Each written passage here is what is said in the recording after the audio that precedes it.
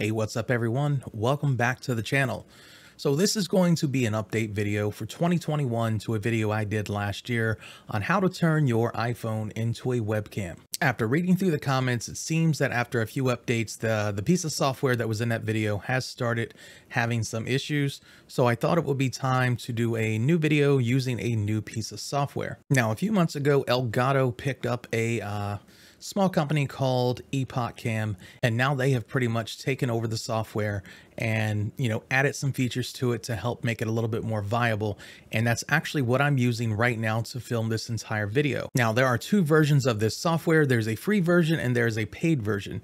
The paid version is $7.99. It's what I'm using. That way I can get the HD 1920 by 1080. It's the one that I recommend, as the free version is lacking quite a few things. It only lets you do standard definition video in a box, so the aspect ratio doesn't give you the nice wide angle that the paid version does. It does not let you use your camera's built-in mic, which could be huge for anyone who doesn't have an external mic and is going to rely on the microphone from their iPhone in order to do their Zoom calls, OBS, however it is that you guys are using it. The paid version also lets you adjust the quality in which you are streaming. So if you're using the cable method like I am, you can set it to high and pretty much get the best quality that your iPhone rear camera or front camera is going to allow. I'm currently recording with the rear camera of my iPhone. After doing some testing on the rear camera picked up my colors in my lighting situation much better than what the front camera was doing. And that is the one that I recommend everyone use. Now, keep in mind, you do need to have your settings set up beforehand because all your settings are on the screen in terms of using this. But once you have them set, you can flip that camera around with your tripod, however it is you have it set up, and then you should be good to go. Now, if you're planning on using this with a USB cable in Windows, the setup's not quite as straightforward as I would hoped it would be. I had to play around with it to figure out the correct steps in order to set this up so that the USB cable works. The first thing you're going to want to do is make sure iTunes is installed on your computer. iTunes not only has to be installed, it has to be open at the time of using this software if you want the USB to connect. Otherwise, it will default to your Wi-Fi. So the first thing I'm going to recommend before even installing the Epoch drivers is to install iTunes and open it up. Keep it open while you're installing the drivers. Keep your cable plugged in. Doing this method, I found that the phone picked up the USB almost instantly, versus if I did the driver install first, opened iTunes, plugged in the cable, I was having some issues with the two talking and it kept wanting to default to Wi-Fi. Now, unfortunately, if you're using the free version, you're not going to really have a choice to force it into a certain type of connection. It's going to default to whichever one it can find first, and that's not always the USB.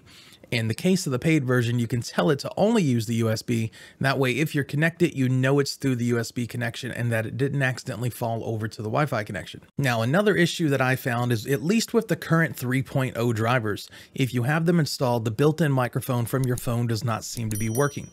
I did find out that version 2.98, which I'll link down in the description below, does re-enable the microphone, and I haven't seen it have any adverse effect on the video quality. Hopefully Elgato is aware of this issue. I did send them an email, so hopefully in the next update of this software, that issue will be fixed and we'll let everyone go back to the newest version of the software. Now, after some testing in Zoom, because I'm using an external mic, there is a slight delay in Zoom, but it's not a noticeable enough delay to really bother anything. I haven't really found a way to adjust the delay in Zoom. I don't know that you can. If you're running through OBS Studio like I am right now to record this, you will have to make an offset for your external mic. In my case, I did a 533 millisecond offset. That did allow me to pretty much perfectly sync my microphone to my camera video. That way it doesn't look like an old Kung Fu movie. Now, as of now, as far as I know, there is not yet an Android version of this.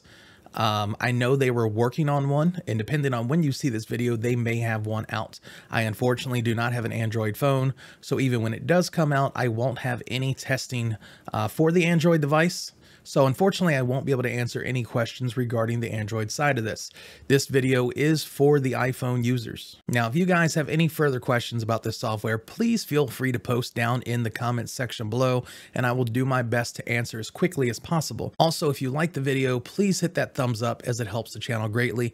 Also, consider subscribing to the channel and hitting that bell notification. That way you get notified anytime I put out a new tech-related, camera gear-related, or how-to video. You guys get notified and are the first to see them. Now that's going to wrap this video up. Again, if you have any questions about EpocCam, please post in the comments section below. And until next time.